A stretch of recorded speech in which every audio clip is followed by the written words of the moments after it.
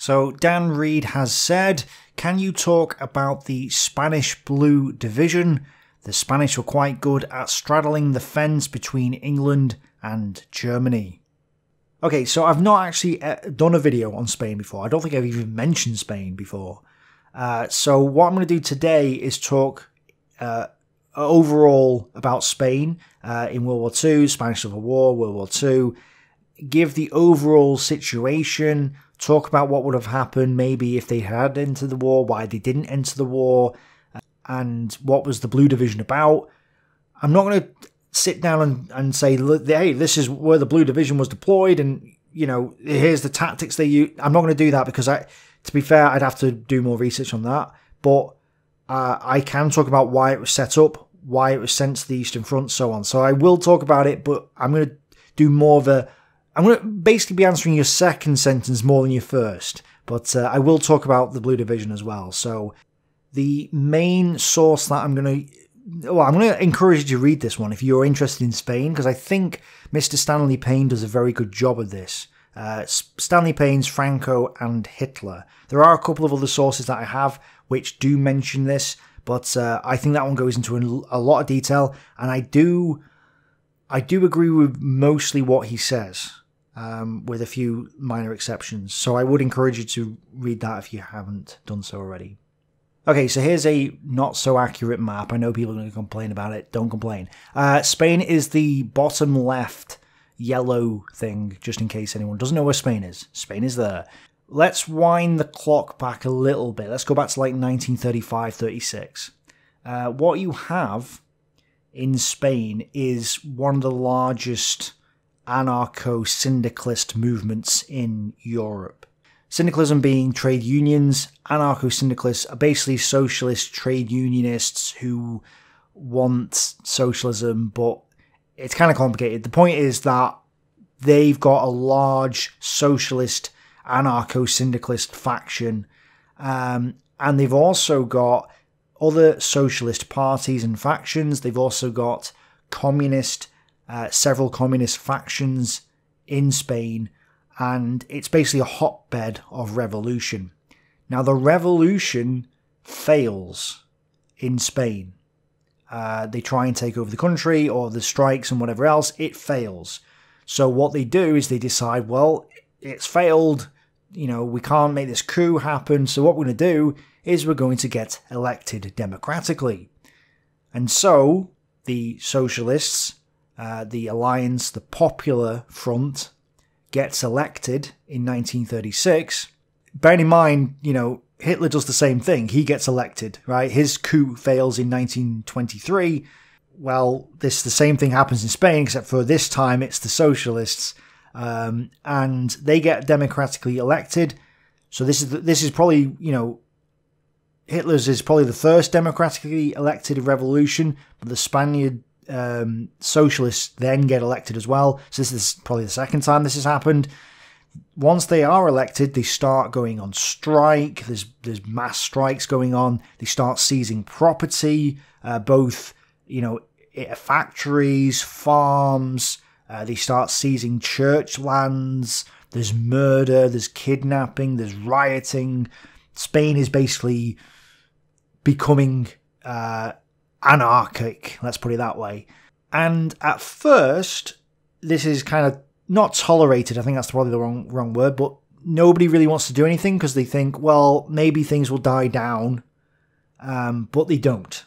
And then it comes to a point where Franco himself says, well, it's probably best if we do something now, because if we don't, it will be worse if we don't, basically. So they decide, okay, we're going to have to rebel. So a faction of the army, the Spanish army, decides that it's probably better to start a war than it would be to carry on living under socialism. So they rebel, and the Spanish Civil War starts in 1936. Now, it's often painted, so the Republican side is often said, well, we've got various socialist factions, various communist factions, and anarcho-syndicalists, and then it's often said, okay, the nationalist side are the nationalists, the fascists, and the capitalists, right? And that's how it's often painted. This isn't a true reflection of actually what happened. It's a bit more complicated than that. Yes, on the Republican side, you have various socialist factions. You have the communists, you have the anarcho-syndicalists, and you have the Soviets, the Russians. They come over and they support the Republican side because they're trying to spread international socialism, Marxism. And the Spaniards, especially once Franco gets into power properly, they blame the Soviets for this revolution. I don't know if that's true or not, but that's the perception, that the Spanish Civil War was started by the Soviets trying to spread international socialism, Marxism. And so it's their fault. But whether that's true or not is irrelevant. And what is relevant is this nationalist side, which is, again, they say, well, it's the fascists and the Nazis and the nationalists. And well, actually, no, it's not. It's not the capitalists. In actuality, the nationalist side is, yes, nationalists, yes, fascists, but also socialists and anarcho-syndicalists, which are socialists. And what people tend to forget is that fascism is actually a form of anarcho-syndicalism. That's where it comes from. Franco says this himself. Spanish fascism comes from anarcho-syndicalism. And indeed, fascism in Italy was the same thing. It came from anarcho-syndicalism. Mussolini says he was an anarchist and he was a socialist prior to the First World War. So it's very similar roots. You know, people like things when it's simple. Oh yeah, it was the fascists versus the capitalists versus the communists. It's like, no, that's not. It's more complicated than that. This is a civil war, and you have, you know, various elements on both sides who are fighting. You know, it's brother versus brother. You know, it's like if you think of the English Civil War, it's like, oh, it's the English versus the. No, it's English versus English. It's brother versus brother, and that's exactly what was happening in the Spanish Civil War. And so it's not quite as clear cut as the Republicans are socialists and the nationalists are capitalists or whatever. No, it's not like that at all. And the fascists are, as I say, a form of socialism, and I've said this before. So yeah, we got to bear that in mind. And what ends up happening is that Mussolini and Hitler, who don't want Marxism to be put in Spain, they decide to help Franco out, and they side with the nationalists. And this is then used, oh, well, see, the fascists and the Nazis are all capitalists, and they fought against the communists, so they're clearly not Marxist socialists and all this other stuff. Well, that's a misunderstanding. So let me take you to the political spectrum and we can talk about it. So this is the fascist and the National Socialist third way. This is how they perceive the world. This is not me talking, this is them talking. This is how they perceive the world. So on the right, on the political right, they see it as all capitalism, and for the National Socialists, they see that as being Jewish. Hitler says it is international Jewish finance, capitalism, and he's against capitalism. Then you've got the left, the Marxists. This is Marxist socialism, socialism or communism. These things are, prior to Lenin and Stalin, communism and socialism, the two words meant the same thing. They have now varied, I know, but at the time, they basically were synonyms of each other. They meant the same thing. And so the fascists and the Nazis see, oh yeah, Marxism is on the left. We don't want that. We don't want capitalism on the right. So we are in the middle. This is what's known as the fascist third way. And for Hitler, not Mussolini and not Franco, but for Hitler, he sees that the left is also Jewish. So the left is Jewish and the right is Jewish. And I've mentioned this before. Basically, capitalism is meant to be a Jewish thing.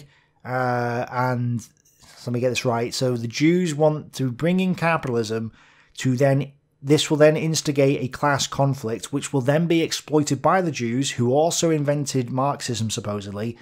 And then this will bring in a world revolution, and this will allow the Jews to dominate the world and it's a big giant Jewish conspiracy. It's all to do with the racial theory of history, blah, blah, blah, blah. I don't need to get into it, but the point is that the fascists are in the middle, the Nazis are in the middle to prevent either a capitalist or Marxist revolution and or to stop the Jews, right? It's this Jewish conspiracy. That's the reason why. So that's the reason why Hitler, for example, is not a Marxist socialist, nor is he a capitalist. He is actually what he thinks is in the middle. He thinks he's a socialist, national socialist though, not international socialist, and he's against the Jews, which are Marxists and capitalist. Well, Mussolini's the same sort of thing. He doesn't like Marxist socialism, which he used to be part of. He used to be a Marxist socialist, which means he doesn't like capitalism as well. So he hates capitalism. He's no longer a Marxist socialist because he got kicked out of the Socialist Party. So he creates his anarcho-syndicalist movement, the fascist movement, that's what it is, and it goes a third way, partly between capitalism and socialism, supposedly. Well, Franco does the same sort of thing. Prior to the Civil War, Franco isn't really political, but I'm not sure when, to be honest. I haven't looked into it too in-depthly, but he sides with the fascists in Spain, and although not entirely, I'll come back to that. And his is a version of fascism, which is supposedly in the middle as well. So if I was to explain the Spanish Civil War by looking at this chart, this political spectrum, which is the fascist third way, it's the fascists in the centre versus the international Marxists on the left. That's how it is. So it's two versions of socialism. It's just national socialism versus, with a small n, versus international socialism. That's the Spanish Civil War. So the Spanish Civil War goes on for a couple of years, and it ends with a Republican defeat. So Stalin pulls out. Stalin decides that it's better if there's going to be an international revolution, that he wants to be in control of it. So he pulls out of the Spanish Civil War. The nationalists conquer the remaining Republican areas, and it's victory for Franco. Now, at the end of the Civil War, Franco is in debt to Hitler and National Socialism and Germany. He owes them money. He's in debt to them. He's in debt to Mussolini for helping him out, and the fascists there in Italy. And so he is definitely, he's a fascist who's in debt to these two ideologies, and he also is aligned with the fascist third way. He's aligned with them. So he's in debt. And this is bad because the Spanish economy is in ruins. Not only have they been at war for a while, it was a civil war. The lands prior to the Civil War were seized by the socialists and the communists and the anarcho-syndicalists and blah, blah, blah. So the country is ruined in that sense. They then had a civil war that fought over it. So yeah, their economy is in dire straits. So Franco starts to implement policies that he thinks will solve the issue. One of them being autarky, which is self-sufficiency. He doesn't want to trade. He wants to be self-sufficient. He wants everything to be grown in Spain. Why? Because again, just like Mussolini, just like Hitler, they believe that trade is bad. This is mercantilism. Trade is bad, and they want to be self-sufficient. They don't want to rely on their enemies. They don't want to be international. They want to be national. So it kind of goes into that. Everything should be produced in Spain as best as possible, and not be reliant on their enemies.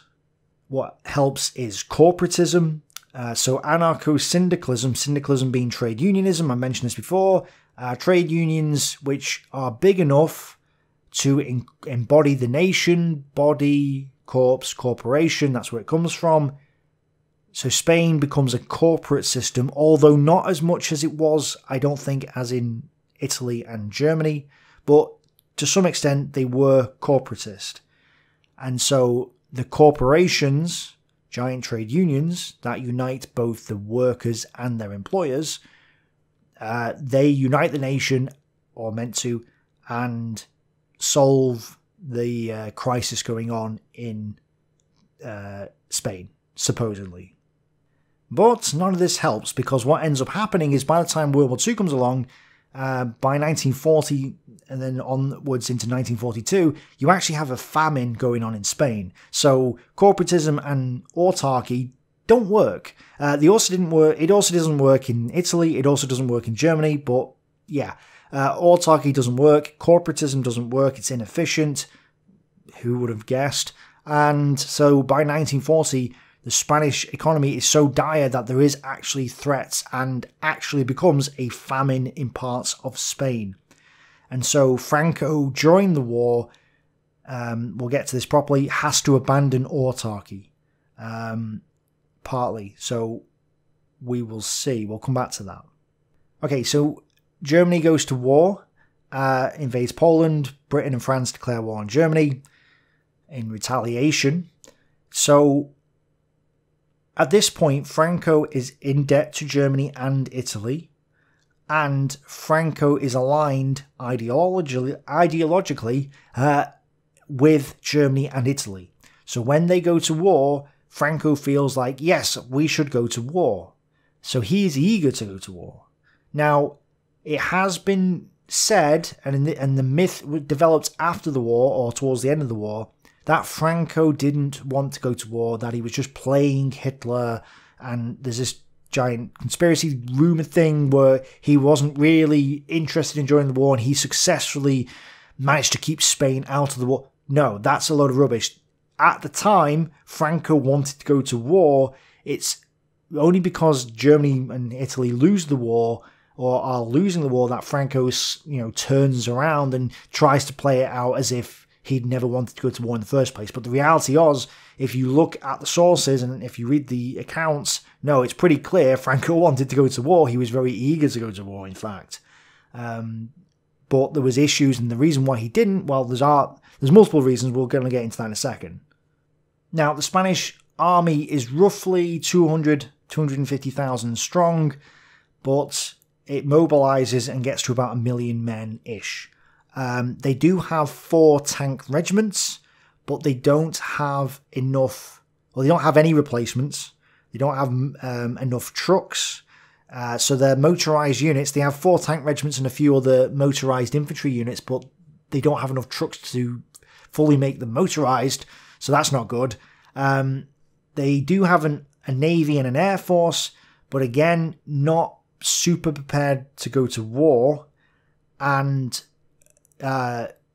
basically, if they realised that if they were going to go to war, then they needed German assistance. They needed arms, they needed food, because they're in the middle of a famine, and they would need air support, and desperately they would also need oil. And they worked it out that Spain would only be able to fight for a handful of days before they ran out of oil, fuel, ammunition, etc. They only had, I think it was literally days, but it might have been a couple of months. They only had a couple of months before Spain wouldn't be able to go on the offensive. Like Spain's offensive would wear out. And so they needed German support in order for them to go to war. And this is one of the main reasons why they didn't go to war, because, well, Germany wasn't able. I mean, if you think about Germany in World War II, they're supplying the Italians, they're supplying the Hungarians, the Romanians, so on and so forth, the Finns. They're supplying a lot of people, they're supplying themselves. They don't have enough oil. I've covered this in many videos. They don't have enough oil. And it's not like they had an abundance of ammunition and anti-tank guns and whatever else. So it's not like, oh yeah, we can just quickly supply Spain, it'll all be okay. No, they don't have enough. They can't do that. They can't support Spain. They don't have enough supplies to do it. And so this is one of the main reasons why Spain doesn't go to war, is because Germany can't support them. So once the fall of France happens, well, actually during it, Franco is quite eager. He's like, hey, yeah, we'll go to war, and we can go to war, and he's saying, we can go to war, we can go to war. We just need some food, we just need some arms, or a lot of arms, and we need some air support, and we need some oil, but if you give us that, we'll go to war. Now, why did Franco want to go to war, apart from the fact that he was ideologically aligned to Germany? Why would Franco want to go to war? Well, he had several aims. One of them was to take Gibraltar, which is, for those of you not in the know, Gibraltar is a little piece of territory at the bottom of Spain, or bottom of the Iberian Peninsula, and it's owned by Britain, still is, and it's basically a small port with a rock. It's known as the Rock, and it's at the very gateway to the Mediterranean. So it allows Britain, it's like a stop into there, it allows Britain to blockade the Straits of Gibraltar, it allows them to go into the Mediterranean. You know, if it was part of Spain, it would be hard for Britain to go through that route. And so the Spaniards think it is theirs, and so they want to take it, and that's one of their aims, to take Gibraltar. And if you look at this map of Europe, you can see, well, okay, if they take Gibraltar, there's now no way for Britain to come into the Western Mediterranean, which is bad, because if you think about, if you watch my videos on the North African campaign, you'll know Tiger Convoy went from Britain through the Western Mediterranean to Egypt and Port Adam, and supplied Auchinleck and Wavell and then Auchinleck with supplies which were needed for the operations in North Africa. Lots of tanks went that way. So had Britain lost Gibraltar, either at this point or prior to it, they would have had to go right round Africa. That could have changed. I don't think Rommel or whatever could have taken Egypt, but I think it would have made the situation a lot worse in Egypt and North Africa had, let's say, Tiger Convoy or the other convoys not gone through the Western Mediterranean. So Gibraltar would have been it would have been a dire situation had Britain lost Gibraltar in World War II. And Hitler is actually quite eager for Franco to take Gibraltar. He thinks this is a good aim, and he recognises that if Gibraltar goes, the Mediterranean is pretty much going to be an Italian lake at the very least. So Hitler wants this. Now, the problem is that the Germans don't think that the Spaniards can take Gibraltar on their own. So there's negotiations going on. Amongst the other war aims, there's negotiations going on as to whether the Germans can or should help the Spaniards take Gibraltar. I may as well talk about it in depth now. So the Germans prepare several divisions, including, I believe, the Totenkopf division, to take Gibraltar. And they're actually in training, after the fall of France, they're in training to take it. There's some mountaineer units as well, and engineers and artillery, all training ready for this operation. The Germans think that they should do it all themselves, maybe with a little bit of Spaniard support, but they want to do it all themselves. Franco and the Spanish think, no, we can do it ourselves. So there's an argument going on about that. But it's not clear if the Spaniards would have had the opportunity to do it. It's kind of complicated. But yeah, there's a back and forth going on regarding Gibraltar. Another aim is Morocco. The Spanish have a little bit of territory in northern Morocco, but they want the rest of Morocco. They also want part of Algeria. This territory is controlled by Vichy France. It's one of their colonies. So in order for Franco and Spain to take Morocco and or parts of Algeria, they would need to go to war with Vichy France, or at the very least, if they had taken that territory without a fight, it would have annoyed, to say the least, Vichy France. So if we look at this from Hitler's perspective, the whole reason Hitler's going to war is because he wants to go east. He wants to take the Ukraine and the Caucasus. He wants to get the food of Ukraine and the oil in the Caucasus, and he wants Lebensraum, etc. And he talks about this in Mein Kampf and his second book. So he's going east, right? And so the last thing he wants is problems in the West. He doesn't want a second front in the West. Now, there is Sea Lion, the invasion of Britain, but that falls through. But at this time, he seems to... Well, in my opinion, he's trying to make peace with Britain one way or another. He either wants to come to a peace treaty or he wants to try and bomb them into submission. Either way, he wants to solve the British situation and then go east. The last thing he wants is Vichy France kicking up a fuss in the West.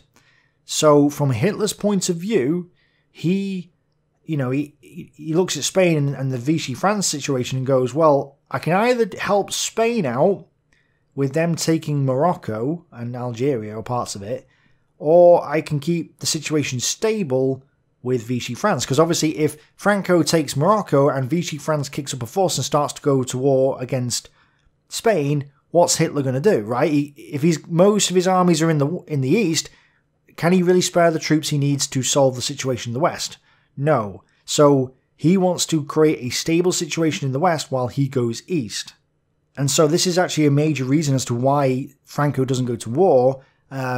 So Hitler says to Franco, look, after the war, we will give you Morocco and parts of Algeria, because once we've won against Britain and the Soviet Union, we will have British territories, colonies elsewhere. So what we can do, you can take Morocco and parts of Algeria off Vichy France, and we will, in return, give Vichy France British colonies elsewhere as compensation, and that's probably more likely to keep the French happy, rather than kick up a fuss and have a war going on in Western Europe, which we can possibly avoid.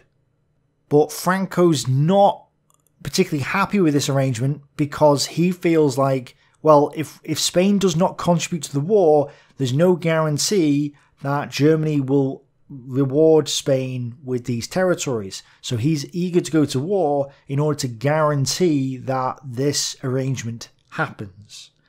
And this is part of the reason why they send the Blue Division to the east.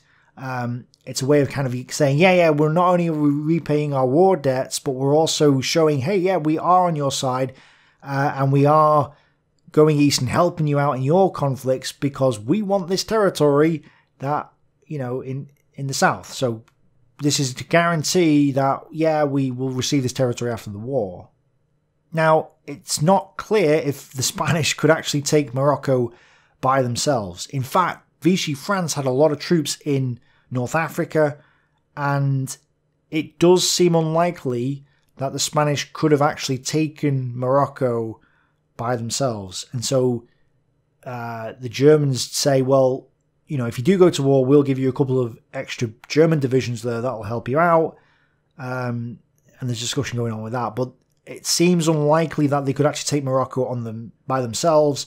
They would have had to take Gibraltar first. It's a whole thing. So yeah, it did seem unlikely, but it was on the cards, as was Portugal. Now again, would they have been able to take Portugal without German support? Again, that's up for debate, although it does seem more likely because Portugal had a small army, only a few, about 30,000 troops, although they could have expanded that to 300,000. They had 300,000 reservists. But Portugal had a small army and Spain had a much bigger army. They had twice the size, ready to go, and they would have hit them pretty quickly. But there was negotiations going on with Portugal, and it didn't end up becoming a thing. See, what ends up happening is the Spanish start putting pressure on Portugal, and the Portuguese end up negotiating with Spain and Britain, and they end up playing each other off, and eventually they come to an agreement where, okay, we won't attack you if you don't attack us, and we will mutually defend each other. So rather than Spain end up attacking Portugal, the Portuguese successfully managed to negotiate the complete opposite of what the Spanish want. And so it was like, oh, okay, we've been stopped there. Although that didn't stop Franco from planning to invade Portugal. And Mr. Payne goes on about that in his book. But as you can see, there are a few problems with this because, if Spain did go to war, one, they'd have to take Gibraltar, which they probably may have, they may not have been able to do without German support, which the Germans weren't really able to help them. They certainly weren't able to help them after 1941, once Barbarossa goes on. But even in 1940, this would have been pretty problematic for the Germans to help the Spanish take Gibraltar. They may, if Spain had gone to war with Britain, then the British may have taken the Canary Islands, which is just off Africa. And in fact, Churchill had, I think it was a brigade ready and waiting at any moment during the war to take the Canary Islands off Spain, because he knew this was like a sort of, hey, if you go to war, this is what we're going to do. And so he had that brigade ready and waiting at any moment with a small task force to take the Canary Islands off Spain. So Franco knew this was going to happen. So he, it was like, so if they had taken Gibraltar, maybe the Canary Islands might have been taken. There's a possibility of the British landing in Spain or Portugal or North Africa. There's a lot of things to, imagine if, okay, let's just imagine the best possible scenario. So Spain takes Gibraltar, Spain takes Morocco, Spain takes Algeria, and Vichy France for some reason doesn't go to war. And then Spain attacks Portugal, or maybe not, but let's just say it does.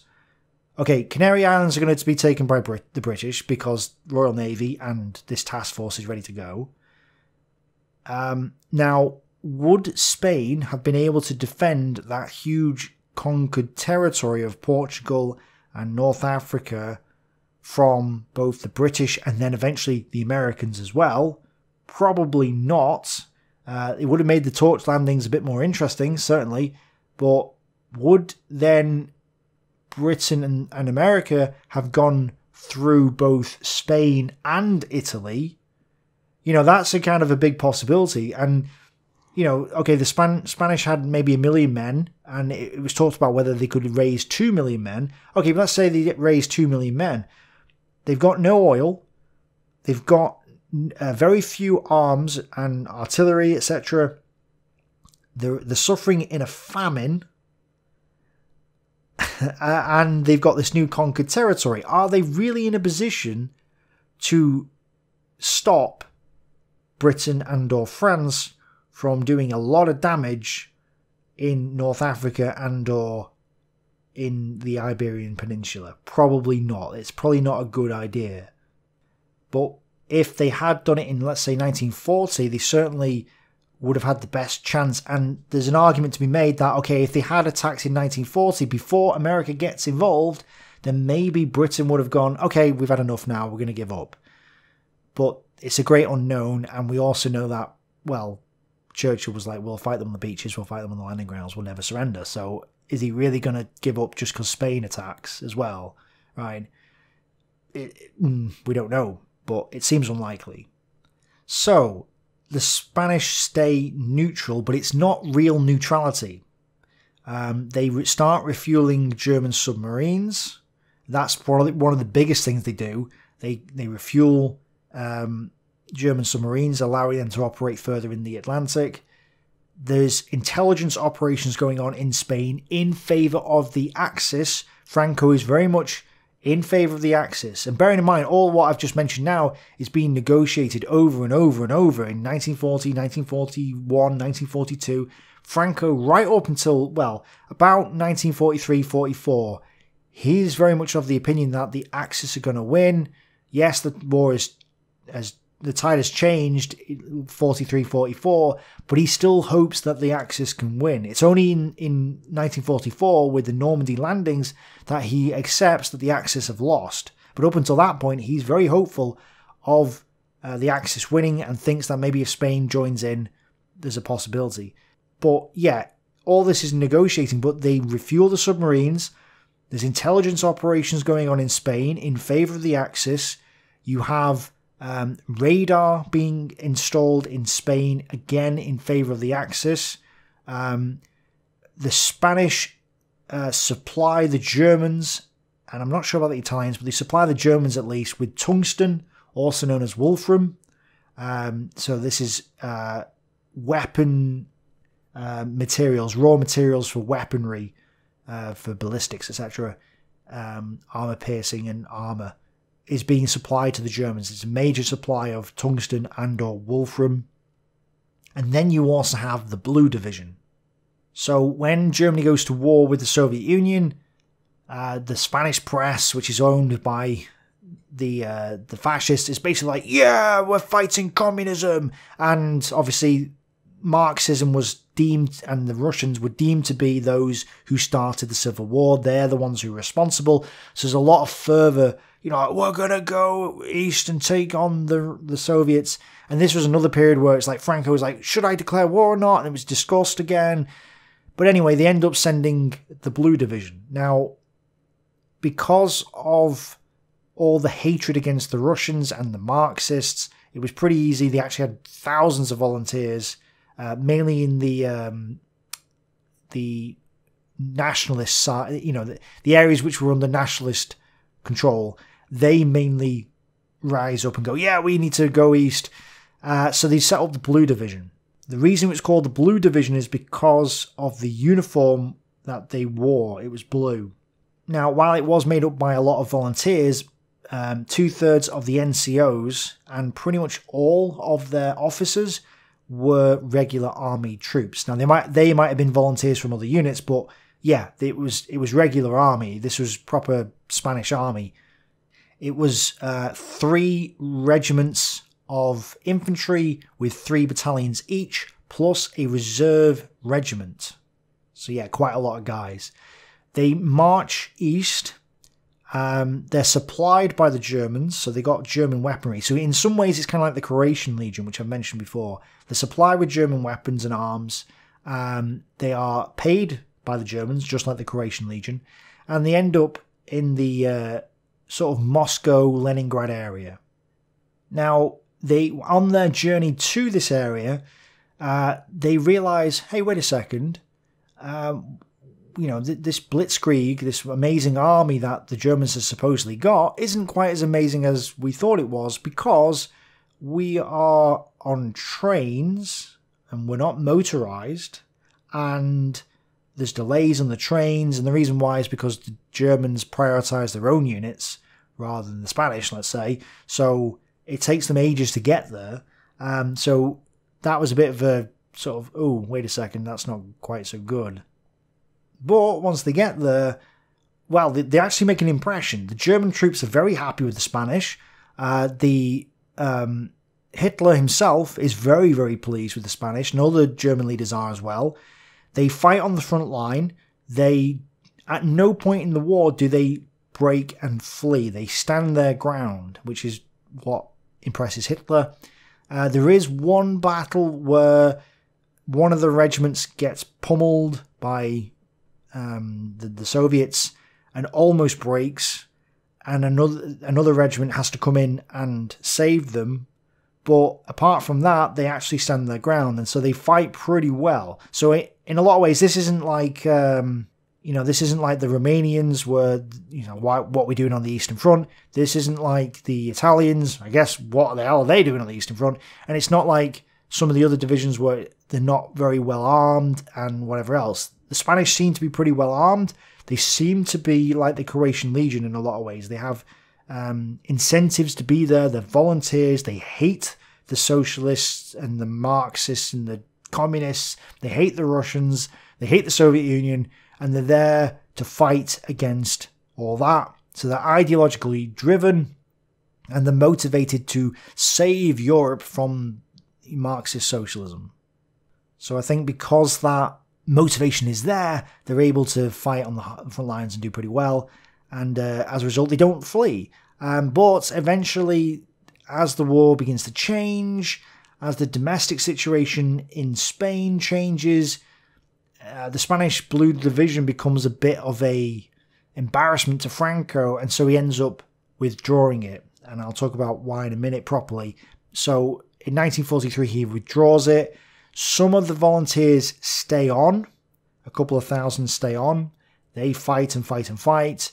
And they fight all the way up until Berlin. In Berlin, there is still something like 250 Spanish soldiers fighting in Berlin in the ruins of the Battle of Berlin. So the Spanish fight right up until the end of the war for the Germans, but the majority of the division goes back home, where it's welcomed at first, and yeah, but it ends up being an embarrassment for Franco by the time he gets to like 1943, 44. And why is that? Well, so prior to Pearl Harbor, Franco is eager to join the Axis. It seems like, the Germans are going to win, Moscow's going to fall, the Axis is going to be amazing, right? And so Franco, at this stage, wants to capitalize on Axis gains, and he wants to send this division east, and he wants to declare war and take Morocco, etc. But there's a couple of problems. Outside all the diplomatic things, there is the famine, which is in Spain. This forces Franco, because the Germans can't supply food to Spain. They haven't got enough food as it is. So they can't really help the Spanish out. And so what ends up happening is Franco has to end up abandoning his autarky policy, and he ends up trading with the West. He trades with Britain and he trades with America. He trades for food and he trades for oil. I'll talk about the oil situation, but basically the US partly embargo Spain, but do allow some oil to come in. And so because of this embargo, what ends up happening is the US send observers into Spain to make sure that the oil that they're sending to Spain does not get bought or given to the Germans. So they want to make sure that any oil goes into Spain stays in Spain. The British also buy up raw materials in Spain. They spend a lot of money buying businesses, but also a lot of raw materials to prevent them from going into German hands. So especially as the war goes on, the trade between Spain and Germany becomes less and less. Although there is still trade going on, it's much less reduced, just because Franco has to go west in order to get the food and the oil that he needs, because Germany can't help him. So it ends his autarky, but it also... Hitler doesn't like Franco. Well, actually, we'll come back to that. But basically, Hitler starts thinking, wait a second, is Franco really a part of the Axis? Because he's trading with the West. And is he really a fascist? Right? And there's a discussion going on in Germany, but also Hitler himself is saying, wait a second, Franco is not really a fascist. And there's a debate going on about that. Let me wind it back slightly. So, Franco is a fascist. However, during the war, and even prior to the war, there is a faction in the fascist party in Spain which thinks that Franco isn't fascist enough. Right? So, during World War II, there is a potential for a coup or a rebellion by part of the fascist party to introduce more fascism in Spain, because they don't think Franco's gone far enough. The idea is that there will be a rebellion, Franco will be ousted, and then they will be able to really bring in proper fascism. That's the idea. Now, interestingly, as the war progresses, Hitler then changes his mind about Franco, and he starts to see Franco as being non-fascist. And it's for the same reason as the fascists in Spain aren't happy with Franco either. What Hitler says is that Franco has given himself to the church. Spain's pretty, if you think about the Spanish Civil War, the Republicans are against the church, they're seizing their property. Well, Franco gets support by defending the church. But after the war, Franco kind of doesn't really introduce proper socialism or whatever. He's leaving the Spanish church alone. Well, Hitler doesn't like this, so he's saying, Franco is allowing the church to dominate. This is the reason why Hitler also criticizes Mussolini, because he's saying, he calls the Italian fascists the Vatican International, and says it's half fascist, because even though Mussolini was a revolutionary, he made too many concessions to the church. Well, the same thing applies to Franco. He's saying, yes, Franco is basically in the pocket of the church, and it's wrong, he shouldn't be doing that. And Hitler says that he wouldn't have stopped the revolution in Spain, he wouldn't have supported Franco, and he would have allowed the Marxist revolution in Spain to continue if he had known what Franco was going to be like after the war, because Hitler actually is anti-clerical, he's anti-church, and he says that the revolution in Spain, if it had continued, would have eliminated the clergy and the clerics, and would have created a more red country, a more socialist country. And so Hitler later on says he regrets supporting Franco, and he says he should have supported the other side. Because Hitler did not worry and didn't, he had no concerns if Spain had become socialist. He wasn't too concerned about that. What he feared was that Spain would become a satellite state of the Soviets and the Marxist socialists, which we know are, well, we don't know that, but Hitler thinks is Jewish. So Hitler's not bothered whether a country becomes socialist or not. He's not interested in that. It's just whether it's dominated by the Jews or not. And so he actually says, actually, if I'd have known how the things would have played out, he would have allowed the Spanish Revolution to carry on. He wouldn't have supported Franco. And he would have allowed the revolution to happen in Spain, because that would have destroyed the church in Spain, and that would have been better because that would have been a real revolution. Franco's revolution isn't a real revolution, and Franco has given himself to the church, and he's not really a fascist, and so on. This is all talked about in Zeitleman, Hitler, Politics of Seduction. And so when Franco sides with, not sides, but when he starts trading with the West for food and oil, Hitler is very suspicious at this point and says, what are you doing? And Franco has to say, look, I'm only trading with the West because of economic reasons. We have a famine going on. We lack oil. I've got no choice. I'm going to have to trade with the West. It's purely for that reason. It's not ideological. He's still an Axis member. He's Axis orientated. He's neutral, but he's on Hitler's side. And he's having to try and convince this. Franco is constantly worried about the domestic situation in Spain, and he thinks that he's going to get ousted from within. So that's why he has to give in and trade with the West. But then this alienates him from Hitler. But by the time this all plays out, it's too late anyway. It becomes obvious to most people in Spain that the war is lost for the Axis. Franco holds out a little bit longer. He really, he sides ideologically with them, at least in principle. But then, it's obvious by 1944 especially that it's doom and gloom for Germany.